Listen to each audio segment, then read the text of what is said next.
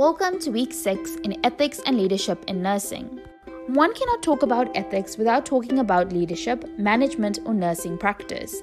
Since being a junior student nurse, you have been a leader, either on a task delegated to you or as a senior student being in charge of a side room, group of patients, administrating medications, or preparing patients for procedures.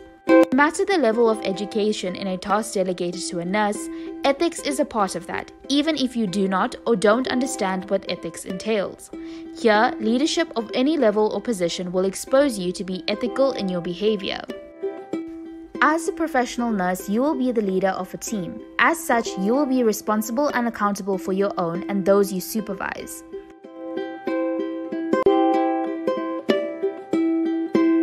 This week emphasized the fact that nurses can never stop learning, especially being leaders or managers in nursing.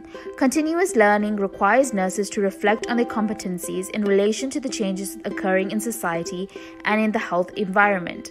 As a result of that reflection, take action to acquire and develop new competencies.